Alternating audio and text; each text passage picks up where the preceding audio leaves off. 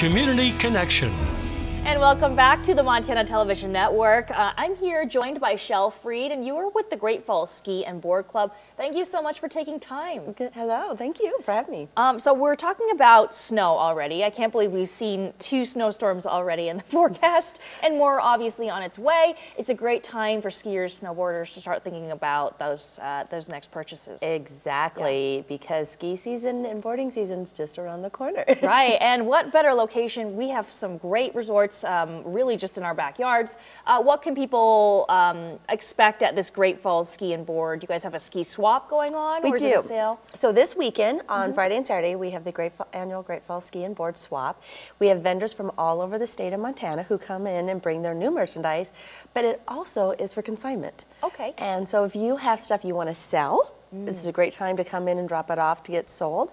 Or if you're looking to buy things, and this is especially great when you have little kids who outgrow their equipment year after year. You don't want to buy brand new stuff for the kids. Right, of course. And maybe for those looking to get rid of those, old sets of skis, things like that, can they still participate in the ski swap right now? Yes. So we will be taking consignment from noon to 9 on Friday and from 9 to 10 on Saturday. And then doors open for shopping from 5 to 9 Friday and from all day Saturday, 9 to 3. Very neat. So there's a lot of opportunities for people to get the gear that they really need. Is there any requirements or rules as far as what gear people can bring and what condition it has to be in? Or well, if you want to sell it, I would definitely have it be in good condition. If you want to sell it. Some people do. There's like a bin. I remember that they were looking for decor for garages and stuff, so I guess you might be able to get lucky. But most of the time, if you want it to sell, you want it to be in good condition. Sure. I know I bought my boots there, and I bought mine brand new, and I got my whole set, and there was a black smudge on them, so they were Rossignol is probably 50% the cost of what you normally would spend. Wow, yeah. That black smudge is long gone from skiing now, and they are the most comfortable, best ski boots I've ever had in my entire life. That's nice. And you need a good pair, especially on the hill when it's cold. Yes. Negative 20 up here in Montana. Oh, I don't ski when it's negative 20. Oh, okay. You're more of like a fair weather skier. I'm in the same boat. Yeah. I'll go to zero, attempt, but that's actually, I can't even call myself a skier. Is there anything else people can find out about the ski swap, or where can they learn more information? Well, definitely encourage anyone who's a skier or boarder to come and attend. It's free to go. You can browse and see what you can find. There's coats, jackets, helmets, accessories. Okay, so not just equipment. There's lots of great stuff. Again, if you have kids, this is the place to be for your children. Come Friday.